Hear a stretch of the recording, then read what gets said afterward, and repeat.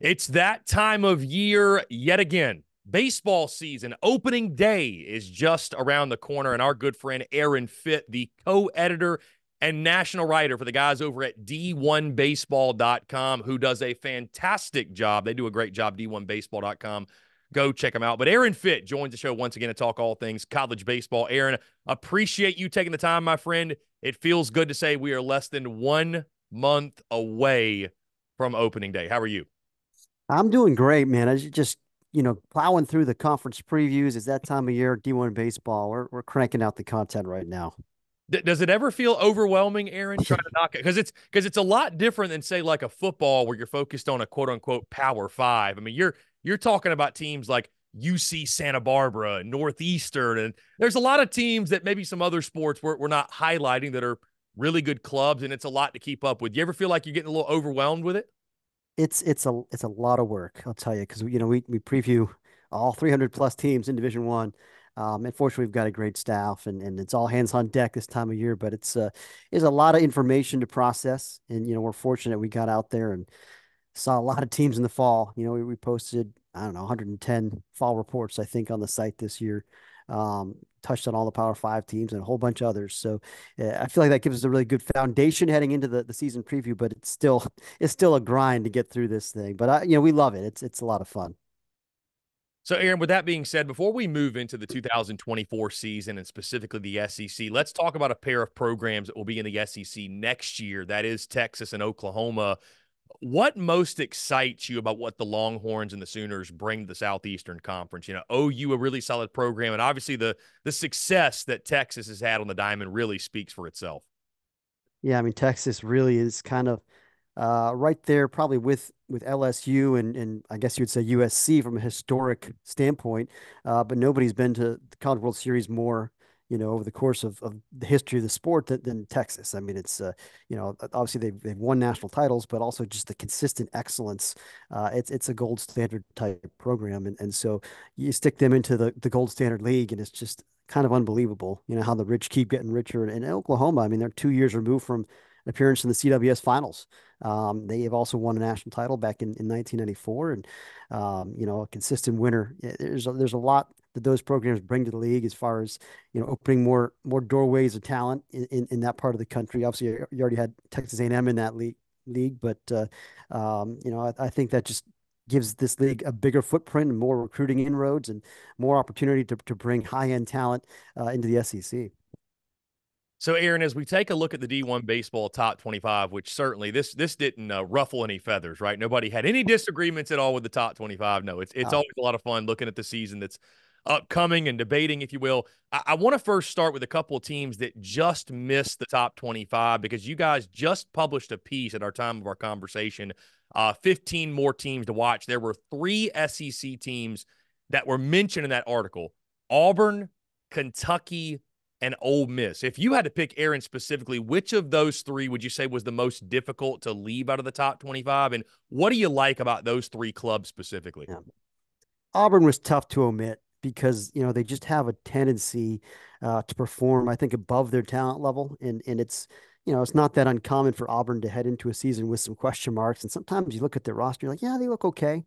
And then at the end of the year, you look up and they're hosting a regional or they're making an Omaha run, and that's happened pretty consistently under Butch Thompson. And I do like their roster. I mean, there's a nice balance there with some experience returning. I mean, some guys that they need to take the next step forward. Like Irish and Bobby Pierce in particular. They lost some power from last year's team. They need those guys to kind of take the next step from a power production standpoint. They need, maybe even a more consistent year from Cooper McMurray. You kind of line them up with some of the other SEC offenses, and you think, well, do they have as much firepower? They might not. But they did a good job with the transfer portal. They had to really remake their whole infield, and I think they did a pretty nice job with that. But we need to see how those pieces all fit together and how that looks. And really, the big thing is the question mark for us is Joseph Gonzalez going to be healthy at the top of the rotation? We've seen what he can do when he is healthy. 2 years ago, he was a star as a freshman and was a Team USA guy. And then, last year was a lost season and, still kind of a question mark through the fall. We don't really know what they're going to get from him. And the other thing is Chase Alsop, who has got a huge arm. I mean, it's really, really big time stuff, but has not thrown enough strikes through his first two seasons on the Plains. And so they're really counting those two guys to come in strong and kind of anchor that pitching staff. And that's a little bit of a question mark right now. And so that's why they didn't crack the top 25, but it does feel like a team that's knocking right on the door. And if history holds, it'll probably make us look silly again and wind up being a top 16 team. But there's so much competition in that league. I mean, there's 9 teams in the rankings from the SEC that we like a lot, and all of them just a tick more than Auburn. Aaron, of the Mississippi schools, this feels like a really big year. Of course, I'm talking about the big two, Ole Miss and Mississippi State. And just to your point about the depth of the league, you think back to last year, 2 teams missed the SEC tournament. They were Ole Miss and Mississippi State, the 2 previous national champions. So that goes to show just how quickly this league can come up and bite you if you're not playing your best baseball. Of those 2 teams, who do you think is more likely to have the bigger bounce back year, if you will? Because certainly both of those fan bases and programs are looking to return to glory and where they feel like they belong in the college baseball landscape. Yeah, and they're both capable of it. There's no question about it. I mean, Mississippi State, it feels like the lineup should be really good. I mean, and really the lineup wasn't a problem last year either. They were pretty good offensively. It's just the pitching piece. And boy, if they can throw more strikes, then there'll be a regional team that could host. I mean, and we've got them as the 12th or 13th team in the league, which seems crazy because if you line their talent up with and stick them in any other league, they're an easy regional team. It's just that there's so much depth in the SEC and there's uncertainty there. They need more out of Nate Dome and Jurangelo Cinche and Kobe Holcomb, and these guys have big stuff and just haven't quite done it yet. They just haven't gotten the consistency out of those guys. Dome was really good in the bullpen last year, but it sounds like they're going to try to make him a starter all year long. And we'll see how that goes. But I do like the pieces. I do think that Ole Miss probably has a little bit of a safer floor just because I love what they did with the portal. They had to totally remake their lineup. All 9 starters from that team 2 years ago that won it all are gone. And so they had to go out there and hit the portal pretty aggressively. And I thought they did a great job with it. You're looking at 4 or 5 new guys that are going to hit, in the top half of their order, really. I mean, Luke Hill at shortstop is a really key piece, and Trayson Hughes they got from Mercer brings some power and speed to the outfield. And, I think Jackson Ross from Florida Atlantic gives a physical, mature veteran bat on the corner. So they did very well when it came to retooling their lineup. And they've got some power arms now that also need to take a step. That's why they're not in the top 25 is because we haven't seen it yet. But like Mississippi State, I mean, if they throw strikes consistently, if they command the zone. I mean, JT Quinn, Xavier Rivas, Grayson Saunier, that's extremely talented trio. They just all had ERAs in the sixes last year. And so it's like, are they going to take that next step? I like the fact that all of them gained a year of experience as weekend starters in the league. You would think that that will probably help them take that next step forward, but it's still an unknown. So, but that's a team that if those guys click, I mean, and I saw all those guys in the fall, they all look good. I mean, JT Quinn had a great fall, and it's top line stuff. I mean, high 90s with 4 pitches, and it seems like the pitchability is coming for him. If those guys can take that next step, I mean, that could be, it could be a top 10 team this year. It really wouldn't surprise me. It's just there's so much variance. Somebody's got to finish last in the SEC and sixth, and in the West. That is, I mean, there's 7 teams that all look like they're postseason caliber. They're not all going to make the postseason, and so you just got to try to line them up and see how it shakes out once the games get going. 6 of the top 9 in the preseason D1 baseball top 25 are from the SEC. I first want to start, Aaron, with LSU.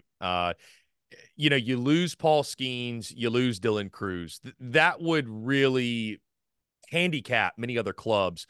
You got Tommy Tanks back. They got a lefty I keep hearing about that's touching 100 miles an hour. Simply put, do you think Jay Johnson has the club with the potential to become back-to-back national champions for the first time in over a decade that any team has done it?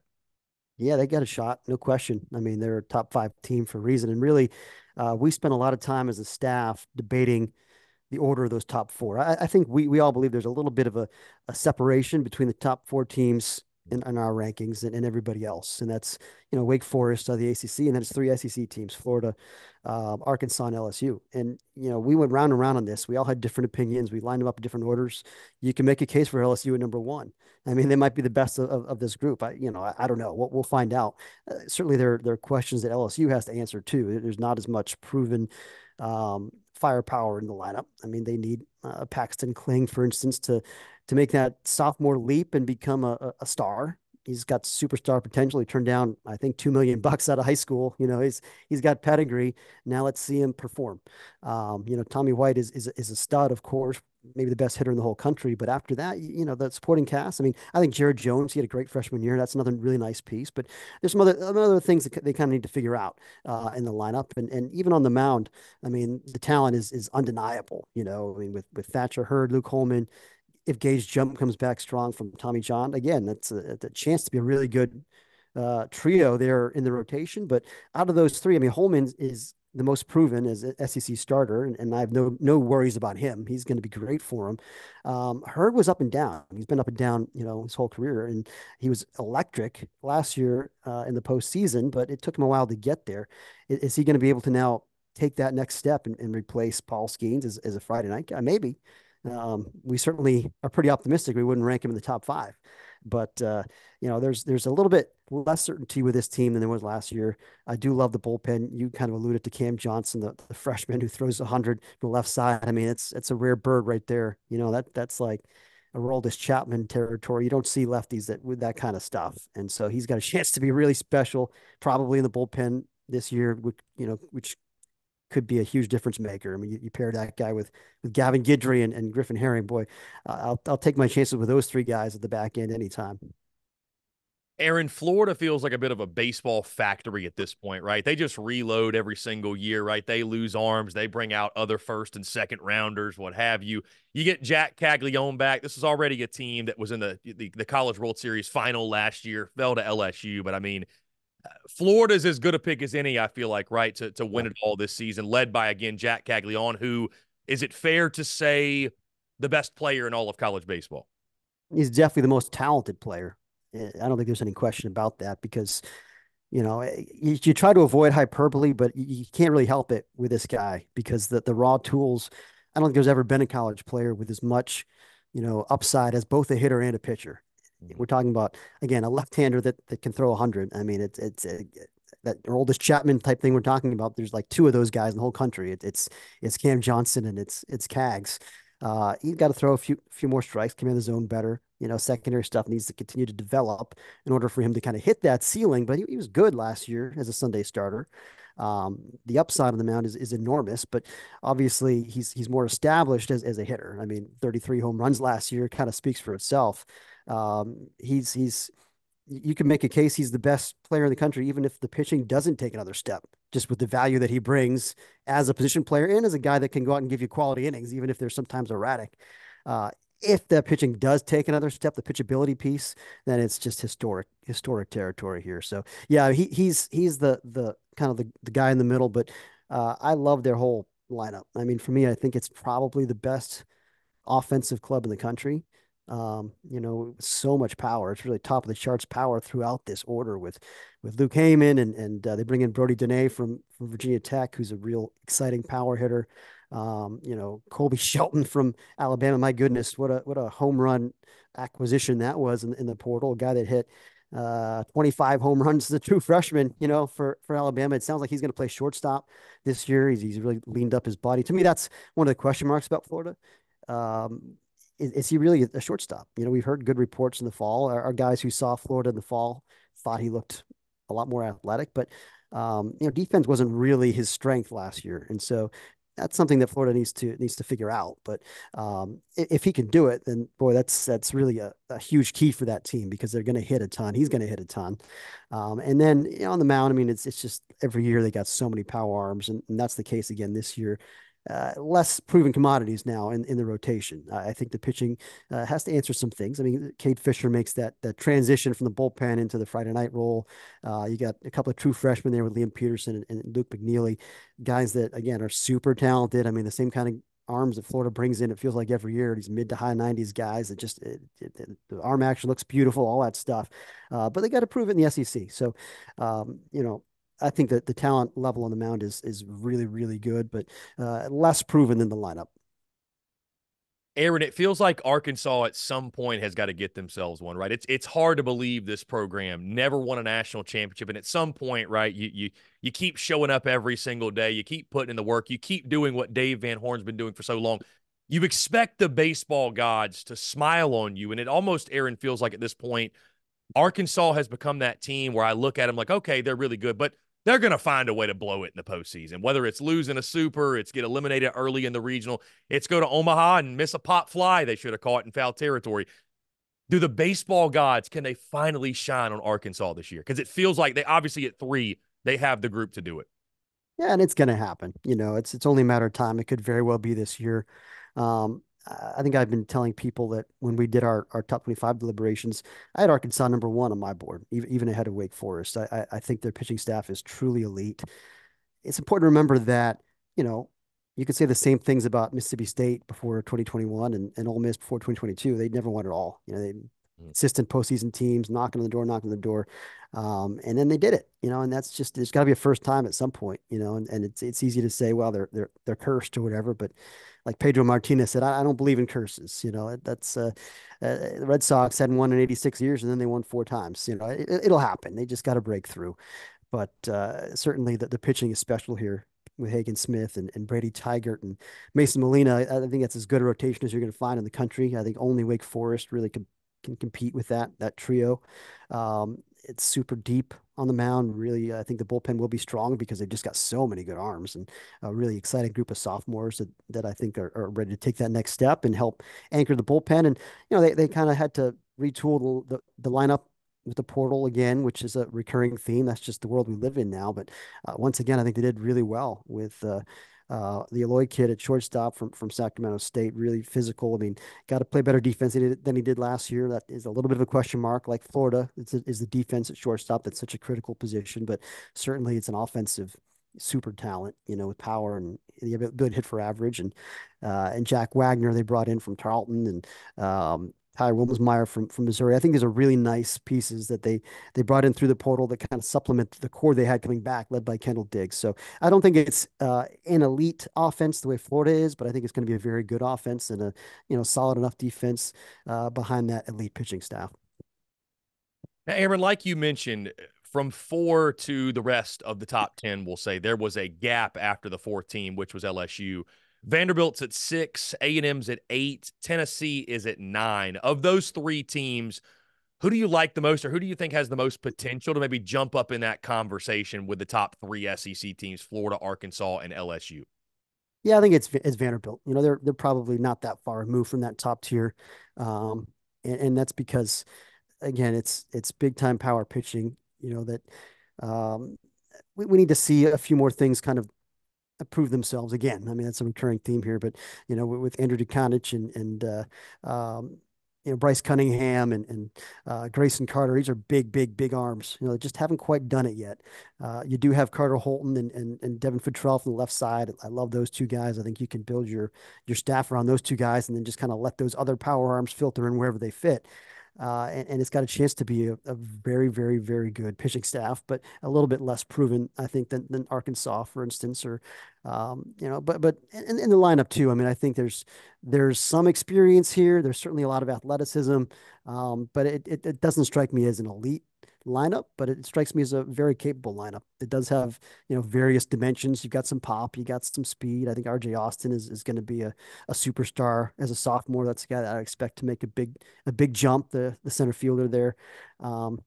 So they've got some nice pieces, but they don't really have a kind of a proven like bell cow to hang the whole thing on offensively. I mean, Austin is probably the guy that I'm the highest on, and I like Davis Diaz. Like, these are players that have nice track records. Jonathan Vastine as well, but you don't really have that kind of elite offensive track record that you can lean upon. So, Aaron, as you look at the rest of the top 25, and I look at Tennessee at 9 is what I want to mention. I think, Aaron, truly it's a matter of when, not if, Tony Vitello wins a College World Series in Knoxville. I just think with the way they swing it and what he's building, That program, it's incredible. But I look at 19 and 25 as well, Alabama and South Carolina. And I think what's interesting, the expectations are as high as anywhere else in Columbia, South Carolina. Gamecock fans are itching to see South Carolina get back to Omaha for the first time in over a decade. And then Alabama, I think what's fascinating about them is I feel like this was a team kind of left for dead last year after all the scandals Yeah. and stuff, and the way they rallied around each other and I went on a run. And you guys now have them in the top 20. Think they can obviously build off what they did last year. Just talk a little bit about Alabama and then South Carolina specifically, two teams that on the back end of the top 25, but two dangerous teams in their own right. Yeah, and dangerous, I think, for different reasons. I think in Alabama's case, I'm probably the highest on our staff when it comes to Alabama because I just really, really like their arms. I mean, it's probably a group of four arms or so that I think stack up with anybody when it comes to talent. With Ben Hess and Aiden Moza, Riley Quick, Alton Davis. I'll take those four guys and build my staff around them. And again, they've done a good job adding pieces to that. Greg Ferrone they got from Louisville, who's really made a step forward this fall. Power stuff from the left side. Zane Adams, the true freshman, has got a very bright future. They've got a lot of decent pieces there around that core, but I think that pitching staff has a chance to be special. Lineup should be solid enough. Again, really new lineup. I mean, really, I think Matt Cassetti is the only returner they've got from last year in the lineup. You like to have your catcher back. That's a good place to start, but they had to hit the portal hard, and they hit the JUCO ranks hard, and they did very well in those two areas. And so it's a totally new look lineup. We need to see how they adjust to the SEC, but it's an exciting group. I think the pitching staff is the strength for sure. Whereas South Carolina, it's the offense I think is going to be elite. It's a team that they kind of built 2 years ago, modeling themselves after the A&M team that went to Omaha.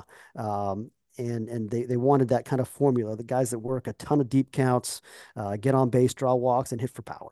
And they did that last year, and they're going to do that again this year. I mean, they've got so much back with two All-Americans. I mean, Ethan Petrie and Cole Messina is such a great place to start. And Gavin Casas, who hit for power, 19 home runs last year.